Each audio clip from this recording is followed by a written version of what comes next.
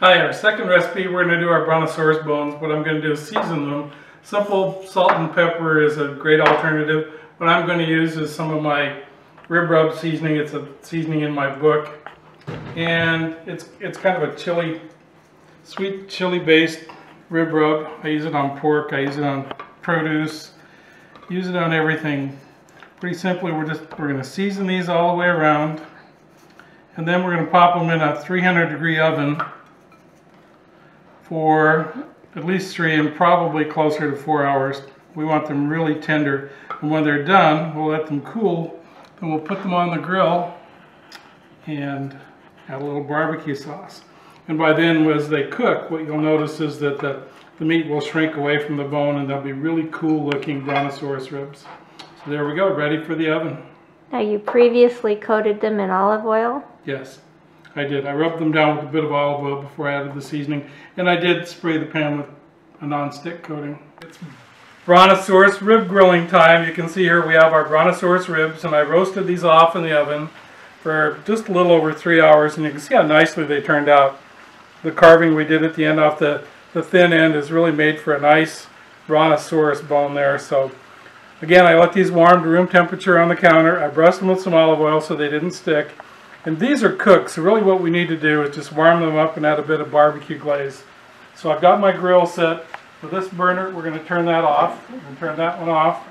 And we're going to set these ribs just on the hot side for a moment. Aren't those cool? Who wouldn't like to eat a big brontosaurus rib? And then I have some nice barbecue sauce.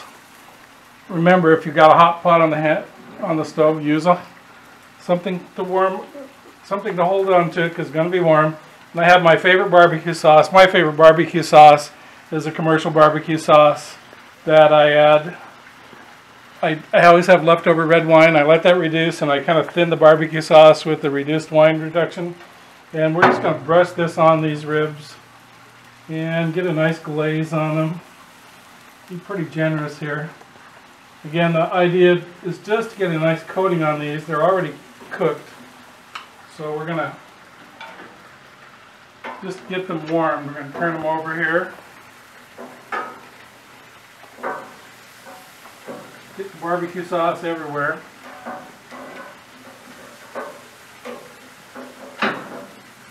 They look surprisingly easy to turn, but they're somehow hard. There we go. And then we're going to brush both sides. Get it around the edges and get all 4 sides if you can with the barbecue sauce. Grill's going to get messy, but that's why you have a cleaning brush to clean your grill with. Okay, so we've got them nicely lathered up there with a nice bit of barbecue sauce. And then we're going to take them, we're going to move them over to the side of the grill where there's no heat, where it's just indirect. We're going to leave this side on medium just to have the heat. And the grill's going to work like an oven, and it's going to just warm these through and get them nice and warm, and they're ready to serve. We'll be back when we display them on the table. Presenting the nice rustic dish of dinosaur bones. Don't those look nummy? We'll give you the 360 tour here. A little corn on the cob, nicely grilled. Again, with some of my rib rub, recipe found in the book. And there you go. Enjoy.